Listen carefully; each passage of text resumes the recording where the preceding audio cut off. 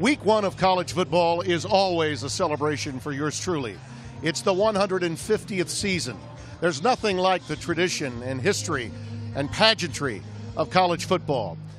A snapshot, though, of where we are today and where we've come from in the past is somewhat blurred.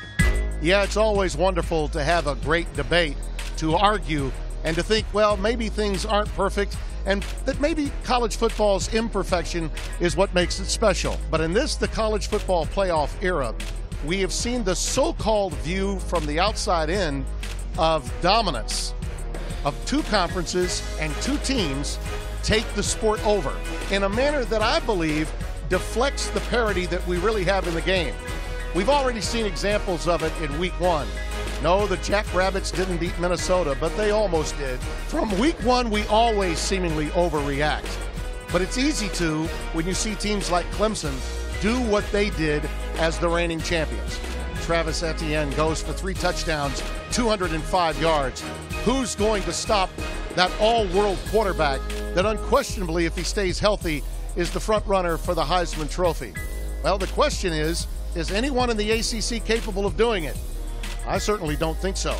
Texas A&M is the toughest game left on Clemson's schedule.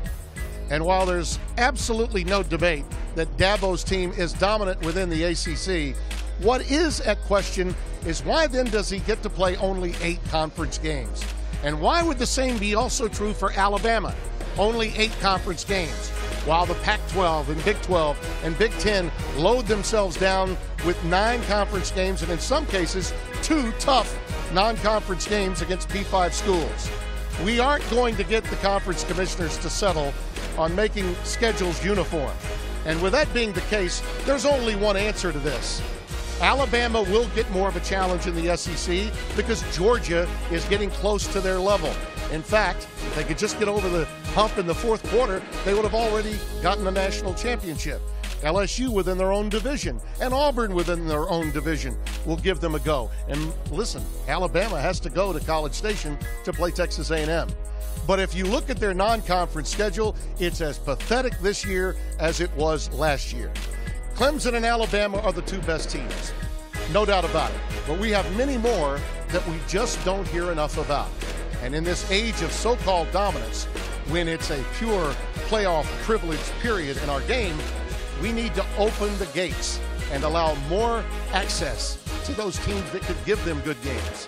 Let's go to 8 before we're really in peril in college football today.